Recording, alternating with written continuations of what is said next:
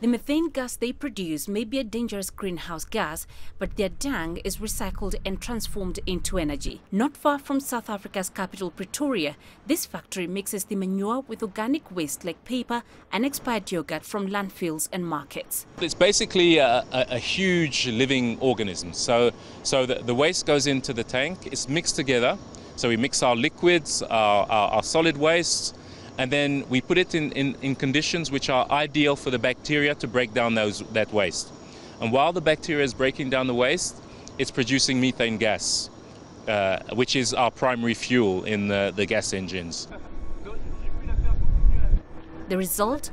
4.4 megawatts of electricity used to power a car manufacturing plant, but it's a drop in the ocean for a country that urgently needs to diversify its energy landscape. 85% of South Africa's electricity comes from the national provider Eskom's coal-fired power stations, and the network, outdated and poorly maintained, is holding back economic growth.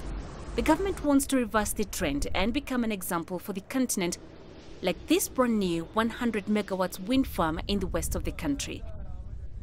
We have published an integrated resource plan for until 2030, which then highlights our commitment in terms of diversification, and that plan has allocated 42% of this new generation capacity to renewables. According to the plan, 20% of South Africa's energy should come from renewable sources by 2030. But the government has limited means. Projects are rare and are usually financed by foreign loans. So, some companies have taken the lead, like this condiment factory in the Cape, which has installed solar panels.